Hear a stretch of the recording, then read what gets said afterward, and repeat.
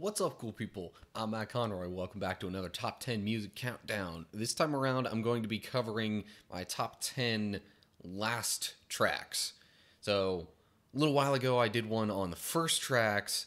This one, I'm kind of doing the opposite end of that spectrum. So, again, if you were to go out and buy the entire album that this appears on, these songs would be the last numbered track in that list.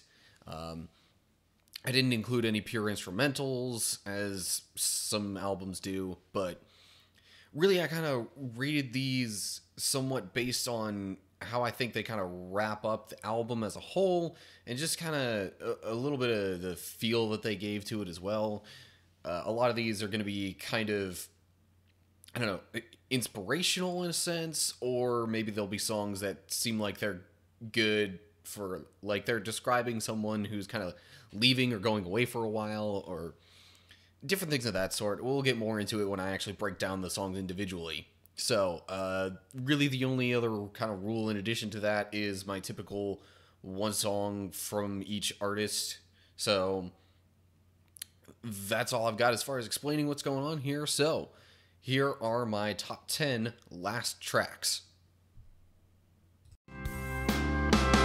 A lonely road crossed another cold state line, miles away from those I love. Purpose hard to find. The picture that's painted with the song Dear God is really one of, like, a husband who's about to leave home for a long business trip or something of that sort. And I think that kind of general feeling of leaving or going away for a while makes for a really good last track to an album, because it feels like it's giving closure, like, okay, now you're going to be the one leaving and acting this out. So that's what gets Dear God on the list. It's like me to never see when it came, when it went, now it's gone away. It's Like Me is a song that's designed to be kind of both sad and inspiring at the same time. It's sad in that it grieves over lost loved ones, or at least people we care about, but it's kind of inspiring us and pushing us to talk to people about God, share the message of the gospel while we still can, before they pass on and we don't have any more chances. So then we can gain hope by the fact that we'll know they'll be in heaven for the rest of eternity. These whereabouts unknown, please know you can come home. It's alright. Whereabouts Unknown goes kind of counter to a lot of the other entries in this list that are trying to give more of an inspirational departing message sort of thing. This one instead kind of takes the approach of talking to somebody who has been out handling some sort of journey or a big life choice, or maybe even fighting in a war or something, and saying, I really don't know where you are and what you're doing, and I'm worried. Please come back home because I want to know that you're safe. What about now? What about today?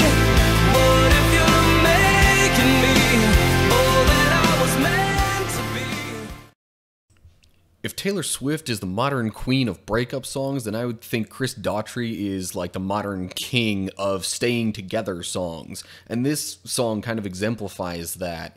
And I think the approach that it takes of just trying to stay strong, even though the relationship is difficult and they're going through some hard times, I really like that theme. Rather than just splitting up, let's stick this out, let's stay strong, and let's stand together to work through these hard times.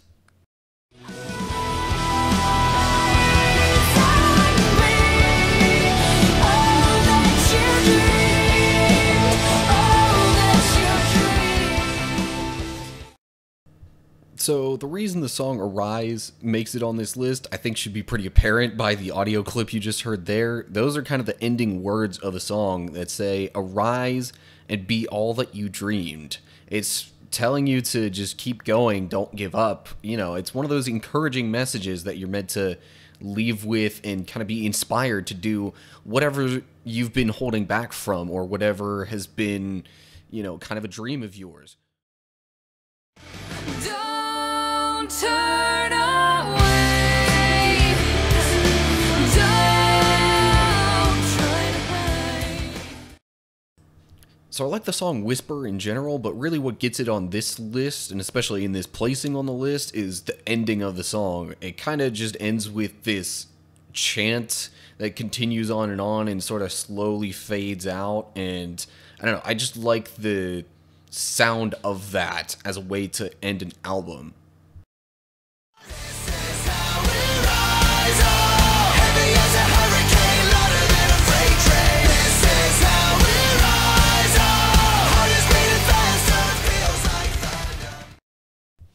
Honestly, The Resistance is on this list mostly just because it's a rockin' song and I really like it, but it also kind of has that, rise up and change the world sort of vibe to it. My favorite part about the song, though, really is kind of at the very end. It almost has one of those, fake out kind of endings where it makes you think it's over, but then it's not. And then it comes in with just this, epic guitar solo, and it's all kinds of awesome. And it's just a fun way to wrap up the album. There's a peace inside our soul. Let it be your friend. So Inside Us All really kind of has a lot of nostalgia for me personally, because Creed was my main introduction to rock music, but the reason Inside Us All makes it on this list is mostly because the positive message that it has, kind of helping us realize that we can still be at peace with what's going on around us, even if we're in really troubling times, and helping us to find that peace within us. And I think that's a great way to wrap up an album. 'Cause life starts now. You've done all the things that could kill you somehow, and you're so far down.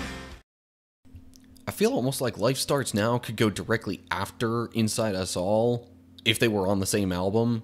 Really, this one's kind of going past the whole Inside Us All trying to find peace during those troubling times, and it's looking past that. Now that we've gone through the trouble and we've made it, this is when life can really begin. It's inspiration for a fresh start, really. And that's what I think is so great about this song and what makes it a good way to wrap up the album.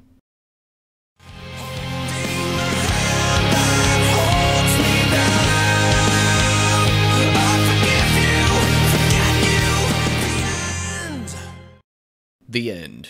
Is there really a better way to wrap up an album or a countdown about wrapping up albums? But really, Without You is just a great song in general. It really digs into some of the struggles, as the entire album does, about dealing with someone who's ill, terminally ill especially, and I think for this specific album, it's a great way to just wrap it all up while still being related to the theme of that specific album. So that is what I think gets Without You at number 1 on this list.